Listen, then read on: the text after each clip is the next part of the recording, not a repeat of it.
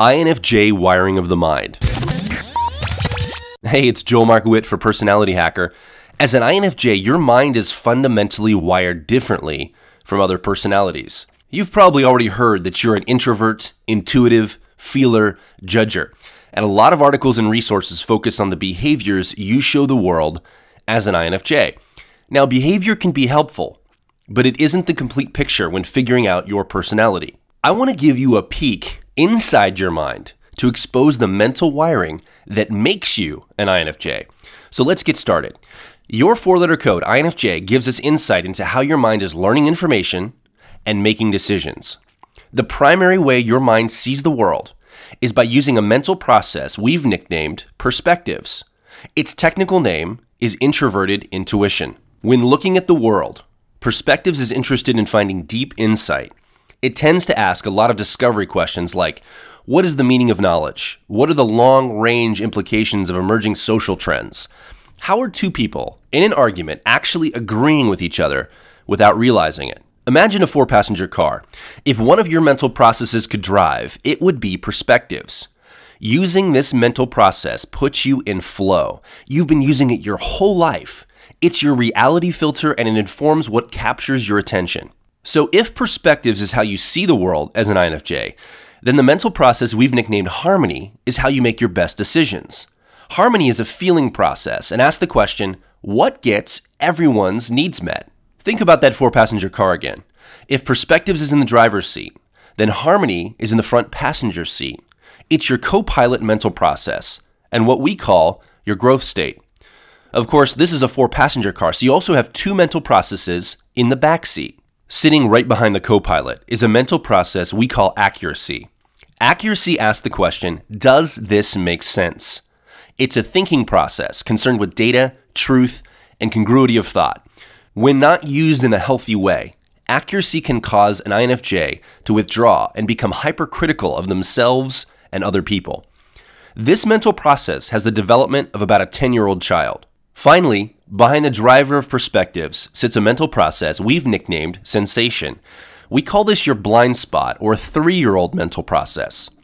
Sensation's all about real-time kinetics and understanding the world through your physical senses by being fully immersed in the here and now. Notice we haven't talked about INFJ behaviors. Instead, I've been talking about the mental wiring of your mind. Behaviors can give us clues to how your mind is wired. But it's far more interesting to dive into what causes our behaviors as people. Here at Personality Hacker, we don't talk about personality types for their own sake.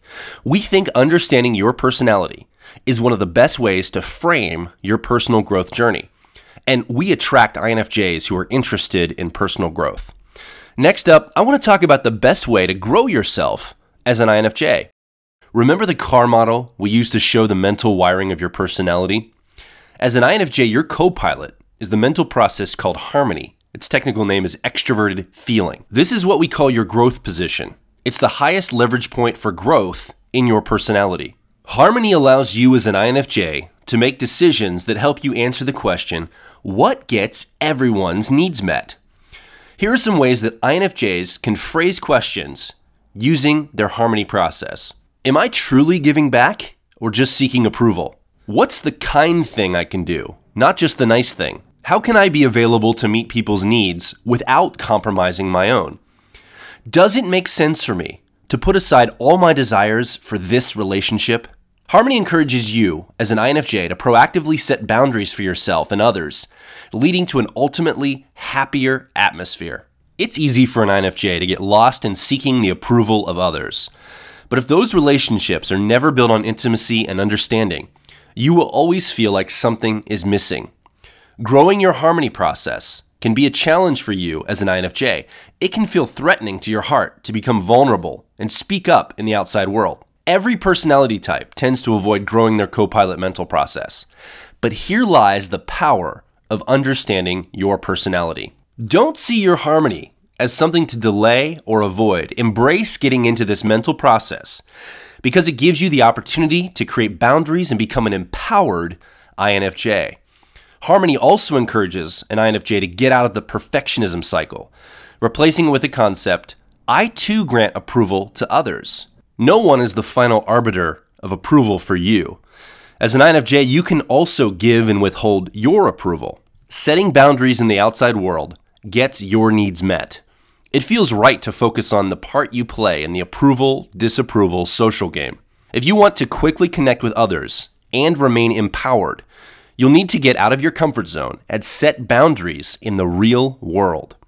As an INFJ, your mind is already wired to create win-wins. Don't ignore this natural talent that you possess. Start asking, what boundaries can I create in the real world? Spend some focused time feeling through the pain points that you know need boundaries in your life. Say no to every request for one full day. It doesn't matter how easy the request is. Just say no to practice setting boundaries. Ask, what me time will I create for myself today? Pay attention to crazy makers, those people who step on your boundaries. Practice standing up for yourself when they come into your world and demand your attention. Do what it takes to set your personal boundaries. As an INFJ, you will bring the best version of yourself to the world when you open your heart to others, fully empowered, with strong personal boundaries in place. We'd love for you to keep us up to date about your journey. One of the best places to do that is at our Facebook page, facebook.com/personalityhacker. And of course, come over to personalityhacker.com, leave a comment, ask a question, or take our personality test. Next, I want to talk about the defense strategies your mind uses that steal happiness from you, and of course, what to do about it. The word defensive, you probably think of an emotional state or someone getting offended in the moment. She's acting so defensive, someone might say. But I'm not talking about emotions. I'm using the word positionally. As an INFJ, you have a specific area of your mind that you defend. As an INFJ, that's your accuracy process, sitting in the back seat of your car. It has the sophistication of a 10-year-old child. And that's okay when you use this process to create intimacy or playfulness. The trouble starts when you begin to allow this 10-year-old process to seduce you into a self-protective space. As an INFJ, accuracy, its technical name is introverted thinking, generally shows up as withdrawal and a critical spirit. Accuracy is in a large part about cold facts and consulting your inner logical truth on a matter. When done well, accuracy is about rooting out biases and inconsistencies of logic. But when you're using accuracy defensively, it won't be about fault finding in a person's logic. It will be about finding fault with the person themselves. You may keep people at arm's length, often through criticism. You're much more at peace and happy when you're focused on positive, connective relationships. If your 10-year-old gets in the mix, it will encourage you to withdraw from creating intimate and satisfying bonds. In an effort to protect yourself from being vulnerable, you deny yourself the opportunity to be truly connected and understood. At worst, INFJs can even become physical shut-ins, so afraid of being vulnerable that they rarely leave the house and instead choose to wallow in their own self-loathing about being perpetually misunderstood. Focus more on creating healthy boundaries around people's energy rather than strategies to synthesize invulnerability. Don't let your accuracy process steal your happiness. The solution is to focus on growing your harmony process like we've talked about before. As an INFJ, you're much more connected and happy when you're focused on meeting the needs of those around you and yourself. If your 10-year-old of accuracy gets into the mix, it will encourage a critical spirit and an unwillingness to open your heart to others. Now, I want to hear from you. How are you letting your 10-year-old of accuracy hijack your happiness? And what are the ways you as an INFJ are playing it safe? You can leave a comment or take our personality test over at personalityhacker.com. And next up, we'll talk about how you best show and receive love as an INFJ. I've got 2 quick lists for you today. First, how INFJs ask, "Do you love me?" Second, how INFJs show other people love. Here are a few examples of how INFJs ask, "Do you love me?" Just imagine an INFJ asking these questions. Do you feel connected to me? Will you check in and make sure I'm okay? Will you acknowledge and take care of my needs? Am I safe with you? Do you accept and approve of me? Here are some examples of INFJs saying, "Yes, I love you." Just imagine an INFJ making these statements.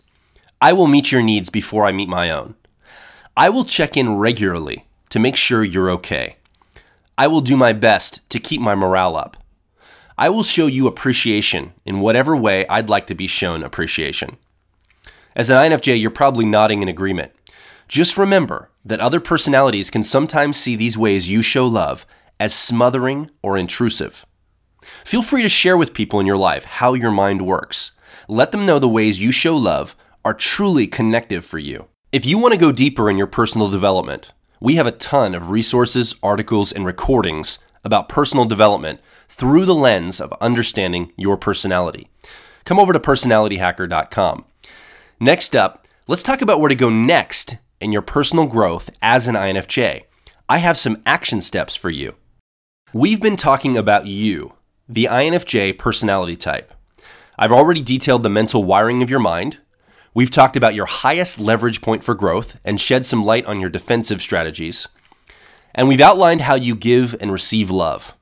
So what's next for you as an INFJ? How will you launch yourself on a personal development journey that works for you?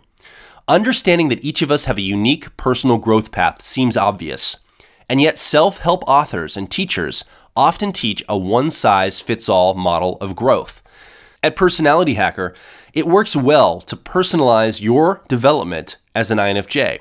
So that's how we've designed all of our frameworks and models. You now know the mental process to grow yourself as an INFJ is harmony. Most INFJs want to create win-wins in the outside world. They want to connect people and provide a happy environment. As an INFJ, there is nothing as rewarding as seeing your loved ones enjoying life and living it to the fullest. The enemy of harmony is cold, distant criticism. Harmony requires the strength to wade through a world of people in pain, looking for someone to act as an emotional dialysis machine.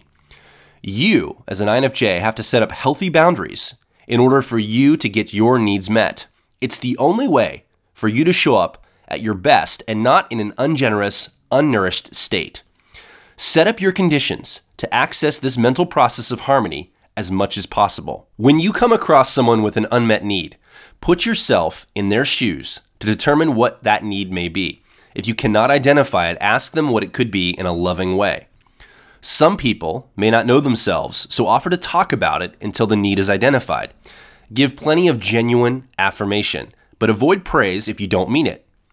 Offer honest support, and be okay if the timing just isn't right for them yet. Work on building each of these skills, especially the ones that are most challenging for you.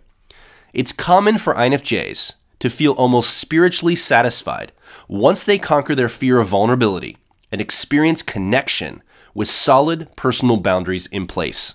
Most of your growth as an INFJ happens by thoughtfully opening your heart to others. If you really want to deep dive into your individual growth plan as an INFJ, I invite you to check out our INFJ Personal Development Starter Kit. You can find more information at personalityhacker.com. And let me know what personal growth actions you're taking in your life and what has already resonated with you. I'm Joel Mark Witt for Personality Hacker. I'll talk with you real soon.